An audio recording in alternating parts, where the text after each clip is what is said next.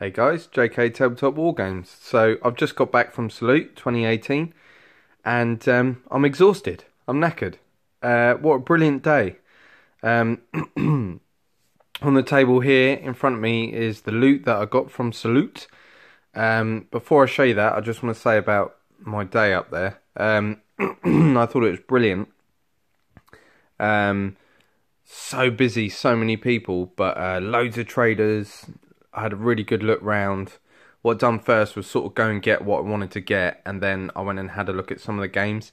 So there was like loads of Napoleonic games. What a Tanker by Two Fat Lardies. I didn't actually play, but I stood for a while and watched. And while I was doing that, Rich from Two Fat Lardies said he enjoyed my videos, so that was really cool. So I was happy with that. There was everyone's probably seen videos of Salute where the guy, you know, the big Space Marine guy's walking around. He was there.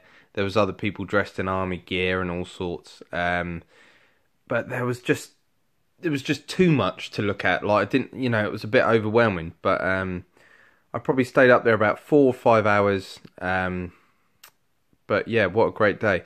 So what have I got? So first of all, got this little packet from Two Fat Lardies, which is What a Tanker tokens and little template so you can see how far you can go with your turret. So we got that. I've got a Bolt Action Panzer IV tank, and what's cool with these is they come with the damage markers, which I thought was really cool.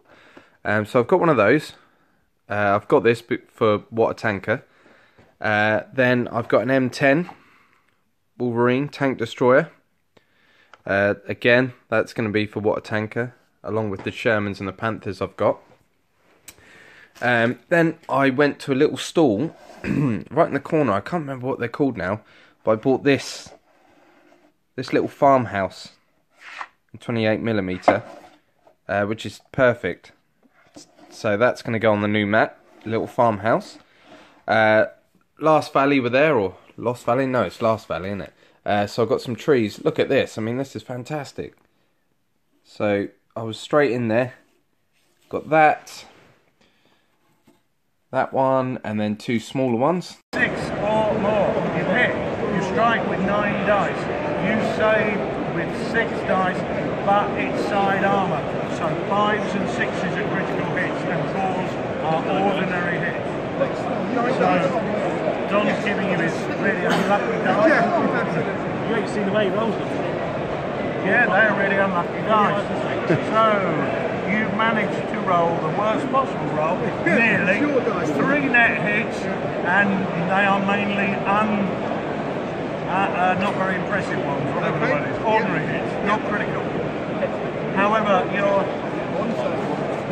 one side. Right, okay. Well, that means you've got a net 2. So, but because they weren't critical, all that is shock on the crew. So you take 2 of your 6 command dice and you put them in the damage dice box. I call it the sin bin because you can always come out of it. It's not permanent, but when you roll your command dice, you need a 6 to get one of them out of the sin bin. So it's basically the crew have gone ah, and various other horrible noises, which is understandable in that situation. Number 5. So that's the trees, and then I've got this foreground building, which I've always wanted to get. This damaged one here. It's all pre-painted, but obviously you have to stick it together. MDF kit, which is really cool. I can't wait to build that. It's going to look awesome. And then they threw in a little chest, which I won't use, but my son can have that. I'm sure he'll find some use for it. And then I got a Panzer... Oh no, we've done these, haven't we? What am I saying about? Yeah, so that's everything I got. Sorry guys, I'm getting confused there. So, the next video I do will be a What a Tanker battle report. Seeing it played properly up at Salute there, it just seems a really fun game, and the campaign system looks good, so I think me and my old man will start to do a campaign once we've got a few games under our belt.